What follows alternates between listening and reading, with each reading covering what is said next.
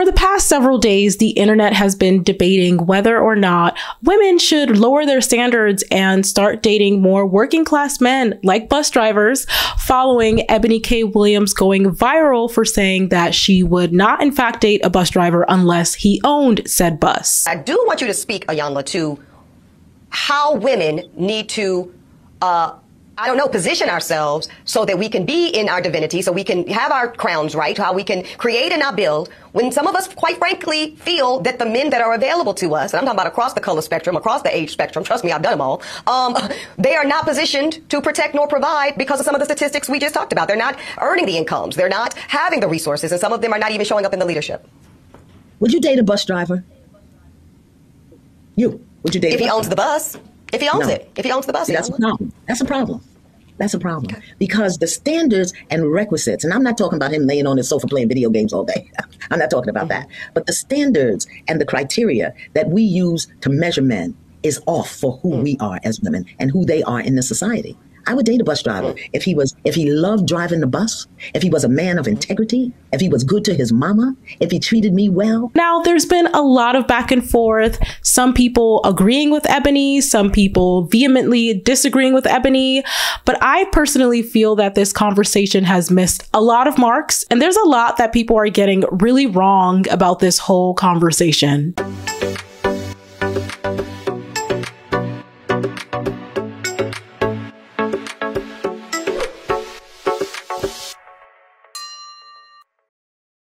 Hello everyone, and welcome back to my channel. If you're new here, my name is Ashley Viola and I make videos that focus on pop culture, social issues, and current events. And today I want to talk to you all about this viral clip of Eboni K saying that she would not in fact date a bus driver. So for a little bit of background about Eboni K is a media personality. She's also an attorney, and she was introduced to many of us, including me, through her being the very first Black Real Housewife of New York City. But there's a lot of people who only now were introduced to Eboni due to this clip of her saying that she would not date a bus driver going viral. Now, ever since this clip blew up on the internet, Eboni has since done an episode of her podcast, kind of doubling down on her comments, as well as an appearance on The Breakfast Club, also doubling down and expanding upon her comments. And I want to unpack a lot of those comments today.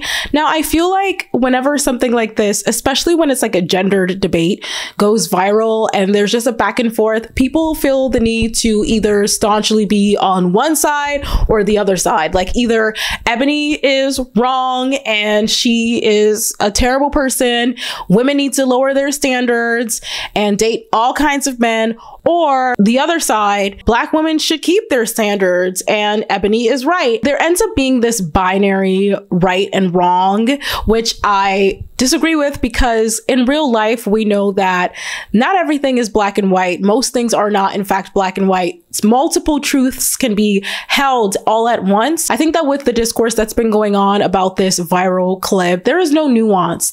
You're either one side or the other. There's one extreme or another extreme. And I think that there's a lot that needs to be unpacked. And I think that it's reductive to choose one side or the other. I think that we really need to have these conversations in a more nuanced way. And that is what I hope to accomplish today. So if that sounds like something that you're interested in, then definitely keep on watching. So the question that was posed to Eboni, right, was, would you date a bus driver? And her response was yes, if he owns the bus. And Iyanla, whose name I'm going to continually butcher, I apologize for that in advance. I don't like to say people's names wrong, but Iyanla, the lady from the Fix My Life show, that girl, then responds by basically telling Eboni, well, see, this is the problem. This is why, Black women need to lower their standards, because we need to be able to give everybody a chance, kind of thing. My first immediate reaction to this line of questioning was, I think that we all understand that most people date people that they are in close proximity to. That is to say that somebody who is a lawyer or an attorney or someone who is probably a millionaire, the likelihood that they would frequent areas in which a bus driver would be present at, a working class person, regular working class person would be present at, I think is unlikely. I think we all associate naturally, we surround ourselves in environments of people that have similar socioeconomic standing to our own. And we all date people based upon shared interests.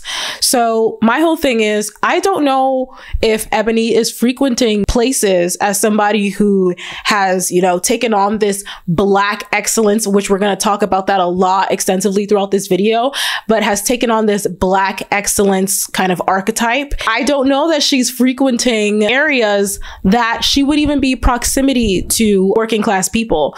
And that is why I take issue with the fact that Eboni is being used as an avatar for all Black women, because Black women are not a monolith. You know, Eboni is actually the minority on an economic level compared to other Black women who do not have the amount of wealth that she probably likely has, right? And so Eboni does not represent large swaths of Black women, because I know for a fact a lot of Black women would in fact date the bus driver or, you know, the butcher or whatever working class job that you could think of. You know what I'm saying? Particularly Black women, most of them are in the working class socioeconomic level. So I think just due to proximity that inevitably they would date people who work working class jobs. But in Eboni's case, when we're talking about a woman who is more than likely a millionaire, has acquired a certain amount of wealth, I do believe that there is a higher likelihood that Eboni, or someone like Eboni who is in a similar economic bracket, that there is a likelihood that if she were to date down, so to speak, that there is a possibility that that man would grow resentful towards her for being higher earning, and the inequities in the relationship could be hard to overcome. Because at the end of the day, a lot of different cultural barriers are difficult for some people to overcome. It's the reason why, you know, some people don't date outside their race. It's the reason why some people don't date outside of their economic bracket. It's because we're looking for people that can be compatible to us and where we currently are in our lives. There's a lot of Black women who have dated down, and women in general who are high earning Black women who have dated down and have subsequently been clowned and made fun of for it.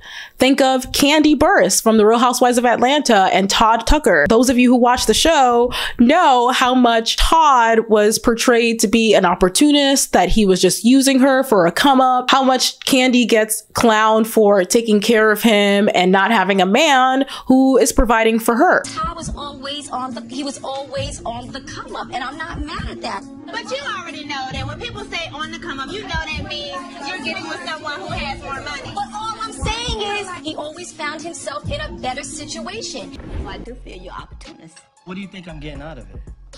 What you getting out of it? When she introduced Kandi to Todd, I told her I could have choked her. But it ended up being good. They got married. Well, Kandi took a lemon and made lemonade.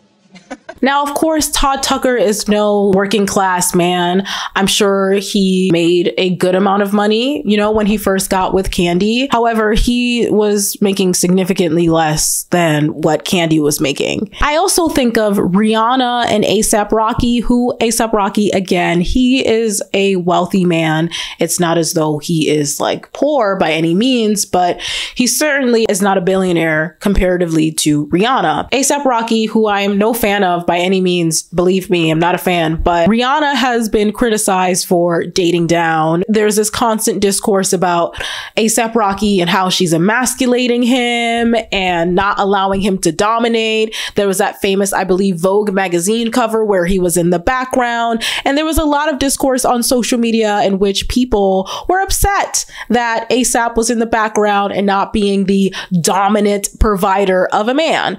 So it just seems a little hypocritical hypocritical that when there is a sector of Black women that do date down, there is also a criticism that the man is not doing enough. He's not being a provider. So should Black women be giving men who make significantly less than them a chance, or should they not be giving them a chance? But again, I don't believe that Eboni K. Williams represents the masses of Black women, because I know that there are plenty of Black women that would be happy to date men who in fact make less than them. There was also a story in the New York Times last year that went viral about a Black woman who was dating this gentleman who insists that their first date be at Popeyes, and she had to meet him in the parking lot of Popeyes, and he was going to cancel on her like 3 times, and it was a struggle of all the way, and they ended up getting married. So again, a lot of Black women put up with, you know, all of the drama and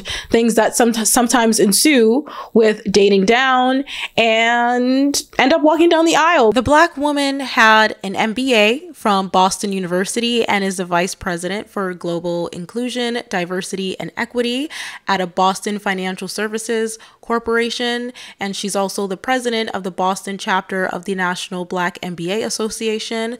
The gentleman that she married, on the other hand, had an associate's degree in computer technology and went to a community college and was working in cybersecurity at a clothing retailer in Massachusetts. So yet another example of a Black woman who was ready and willing to marry down. We know that Black women are the highest educated amongst our population, right? So the likelihood of us dating a man, and assuming it's a Black man that we're talking about, that makes less than us is highly likely. There is a segment of Black women that will not date working class men, but that is because they've been indoctrinated with patriarchal beliefs that tell them that men are supposed to be providers, men are supposed to take care of them, men are supposed to be the heads of the household, right? We're all just inhabiting this patriarchal society. And a lot of us were indoctrinated by our elders who grew up very much in the generation that was before us, that was even more,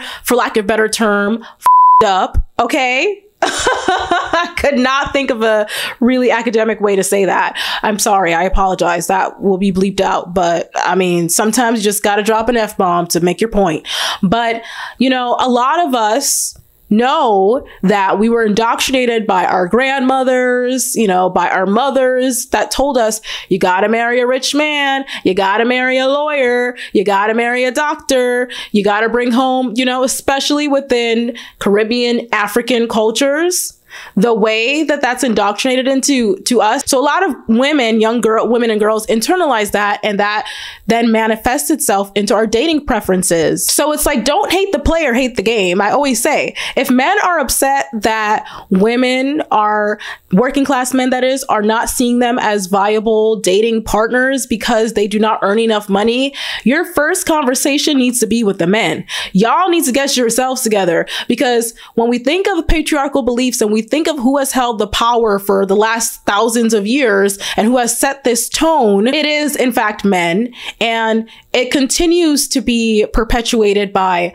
rap culture, and you hear these rappers constantly rapping about how much money they have, how many flashy cars they have, how many flashy diamond rings and chains they have, and grills and all that. And so that is the expectation. These are some of the most powerful figures, if not the most powerful figures in the Black community, who are setting the tone for men and what they should and should not be doing. So this is why women are taking in these messages and they're like, no, I don't want no broke man. I want a man who can take care of me, because of these reasons. It was not that long ago that a woman could not even so much as open a bank account on her own without having a male cosigner. In fact, it was not until the 1974 Equal Credit Opportunity Act was passed that women were able to now open bank accounts. So that was not that long ago. I wasn't alive in 1974, but I'm sure a lot of you were alive in 1974 and you remember. And if you yourself weren't alive, guess what? Your mama was, your grandmama was, and she told you, you got to get you a man to take care of you, because she internalized all of that. They lived through all of that. And the women like Iyanla, whose name I cannot pronounce, I'm so sorry. Iyanla grew up in that generation and continue to internalize these patriarchal beliefs to this day. Women were also not even able to get business loans without a male co-signer until the 1988 Women Business Ownership Act was passed. Many people who lived through that are still alive to this day, and all of the politics of that still occur interpersonally when it comes to dating. And women are conditioned to want a man to take care of them. If you want a man to take care of you, you're a gold digger, you're a leech. If you don't want a man to take care of you, you're a man in a skirt. You're trying to act like men. You don't know how to be soft. It's conflicting messaging from the same crowd. And so Eboni's preferences of who she wants to date and doesn't want to date, that's on her. That's all her business. I just wish that she would have just left it at that instead of digging herself deeper in a hole by kind of appointing herself as this, like, I don't know, like a political spokesperson for Black excellence and Black economic stability. Following this viral clip with Iyanla, Eboni then decried that she was not going to ever settle for less, and that, what is the phrase that she used, that word salad, that a lot of Black people are falling victim to, quote, what is it? The bigotry of low expectations. There was just a lot of words being used where it's like, I understand all these words separately, but together is giving word salad, and that salad is spoiled, rotten, and not edible. So out of the 50,000 plus comments posted on social, I only saw a handful that even considered the possibility of a bus owner being a more aspirational position, and recognizing that I am actually speaking and pouring into the ascension of Black men when I said what I said. But see, no, some of y'all were too busy naming and shaming me personally and Black women in general as undesirable, gold diggers, and much worse. Now, I suspect that some of y'all are the same men that were bringing home C's and D's on your report cards, only to then be coddled by parents that said, well, that's okay, as long as you're doing your best. Well, listen, I love and believe in the excellence of Black men. So no, my dear, C's and D's or any other form of mediocrity is not okay. No, I will not create a soft place for you or anybody that I love to fall comfortably into the bigotry of low expectations. So I'm going to say one more time, there's absolutely nothing wrong with driving a bus. My mother Gloria drove one for years.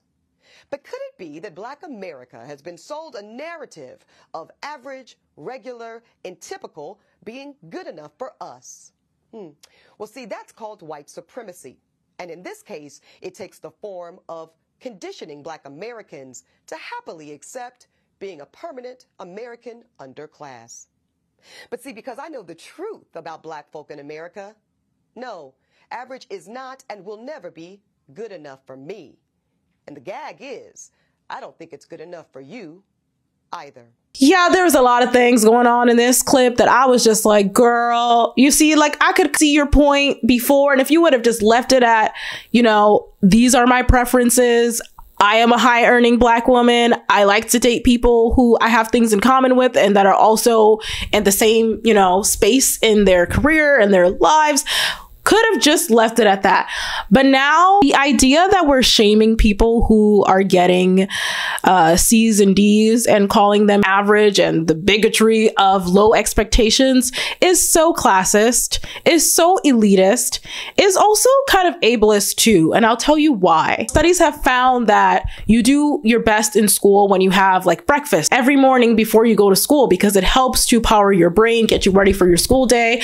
How many Black parents don't have time because they're working, that they do not have the mental capacity nor the actual time, the capacity period, to prepare a breakfast for their child? How many kids are living in tumultuous family life situations that ultimately affect them academically and do not allow them to perform in school? How many Black kids are neurodivergent or have other learning disabilities and are getting expelled and suspended from school for bad behavior and never even given a fair chance, you know, to actually learn in a way that makes sense to them? And it's using these white capitalistic benchmarks in order to measure someone's worthiness that I'm seeing as a trend when it comes to Eboni and her talking points.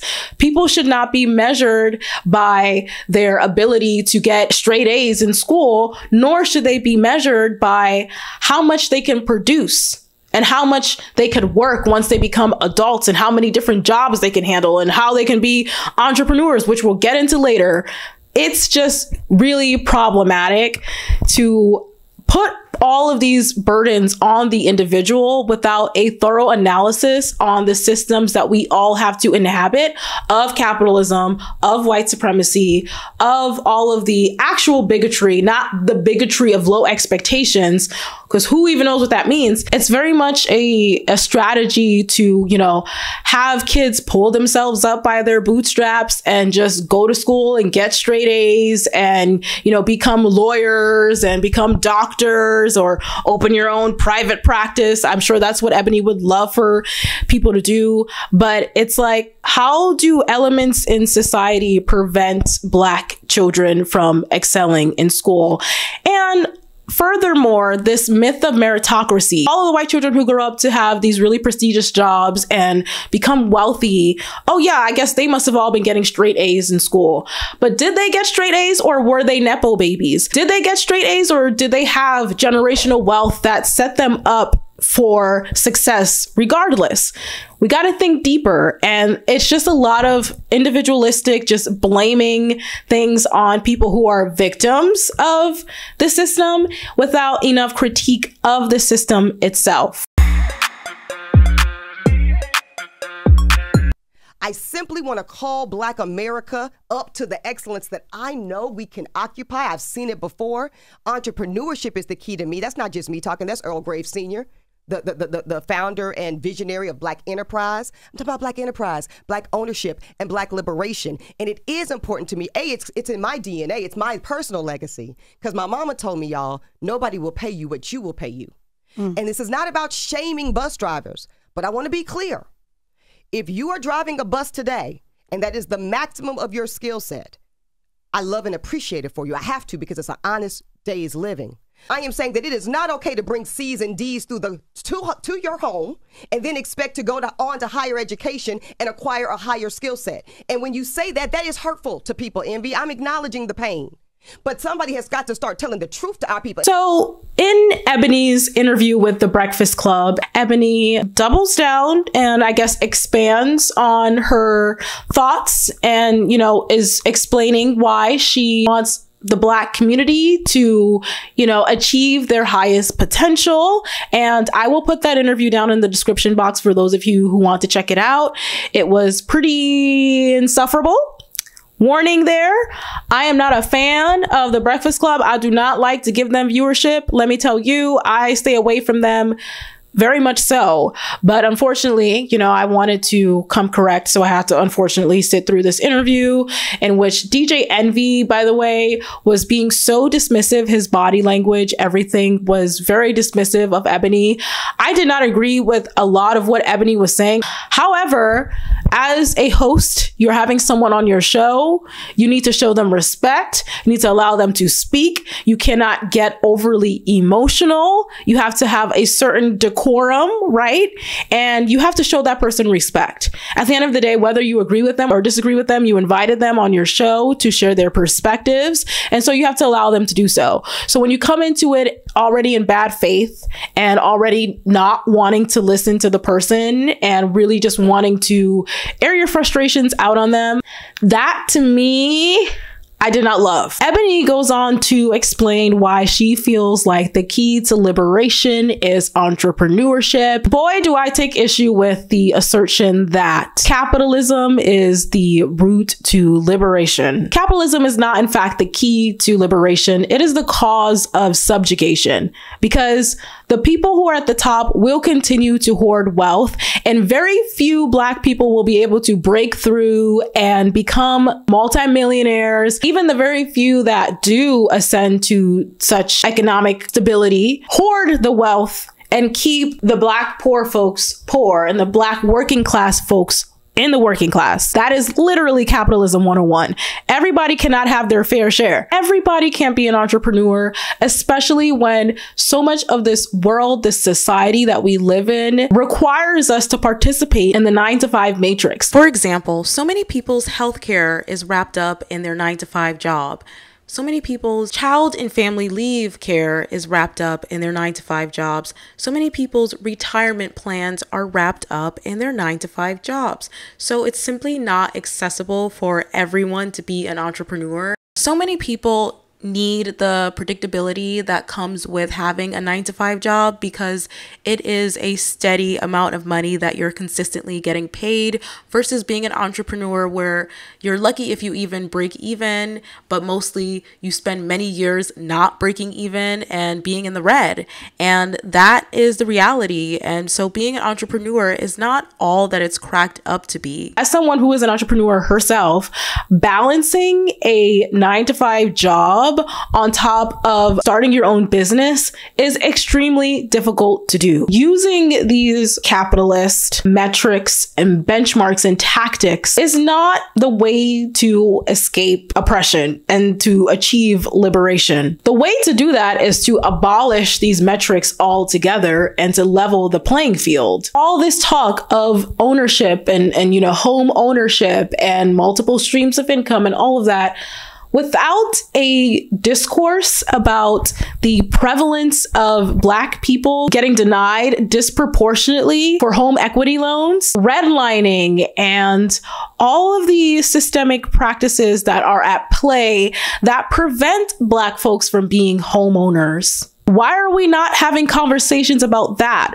Why are we putting all of the onus on the Black person to pull themselves up by their bootstraps and get to work, start your business, own a home? Well, you can't do that when there's all of these barriers in place so easily. I think one of the most significant examples of this ideology of Black capitalism being a failure is the infamous Black Wall Street burnings, which happened in 1921 in Tulsa, Oklahoma, where white mobs attacked Black residents and took their lives and destroyed their homes and their businesses that they had worked so hard on building. I think this is an important reminder that Black capitalism will absolutely not save us because those in power will always seek to keep and maintain systems of oppression that keep them in power. Even though I have a goal of being an entrepreneur, I don't think that everybody should be an entrepreneur. I recognize the toll that it takes on so many people. The idea that Black people are supposed to conform to these capitalistic benchmarks of success that were made to exclude us is so irresponsible to me, especially considering in the Real Housewives of New York, Eboni was consistently iced out. She was consistently subjected to microaggressions by this all-white cast that she was surrounded by, so much so that they had to cancel the whole franchise. The Real Housewives of New York City has not aired since like 2020. It is now 2023 because the discrimination was so bad that the network did not want to have to answer to the bad behavior that occurred in this season, the very racist behavior. So they just scrapped the show altogether. Her cast members formed like an alliance to not film with her and basically iced her out of the cast. Okay, so this is what happens. This is what happens. The individual cannot be disruptive of the systems that are at play. The real reason that a lot of Black women are not able to find relationships is because we are so dehumanized because of colorism, because of texturism, because of just Black women being positioned in society as being less than desirable by many. And when we're not talking about that and we're leaving the conversation, well, you just need to lower your standards, or bigotry of low expectations. Well, you just need to pull yourself up by your bootstraps. These things are complicated. We need to be thinking that there's multiple truths that can be held all at once. And we need to accept that because this world, this life is not black and white. And if you live long enough, you know that there is good with bad. There is neutral in there. There's everything wrapped up into the existence and our humanity. And to reduce it to how much money we make, our abilities to produce, our grades that we get in school have to lower your standards. We need to talk about things from all angles and all sides. And I really hope that I was successful in doing that today. I feel that I have been super comprehensive. I've been filming for so long, but I definitely want to hear from you all. I know I've talked quite a bit today, so I would love to stop talking and allow you guys to start talking. I'll pass the microphone to you, if you will. But yeah, I'd love to hear from you all in the comments down below. How do you feel about this whole bus driver discourse? Do you agree? Do you disagree? All thoughts are welcome as long as they're done in respect. If they're not done in respect, you will get blocked. So have respect for one another and respectfully agree or disagree. And let me know your thoughts in the comments down below.